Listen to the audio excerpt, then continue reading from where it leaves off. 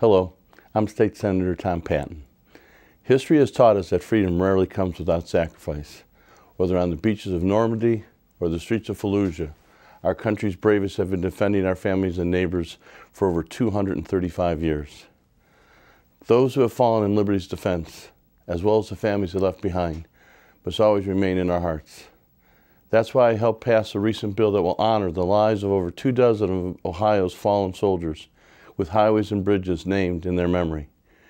We will forever be indebted to these individuals. Their courage and service is a tribute to the imaginations of our founding fathers who once dreamt of a free America that we get to call home.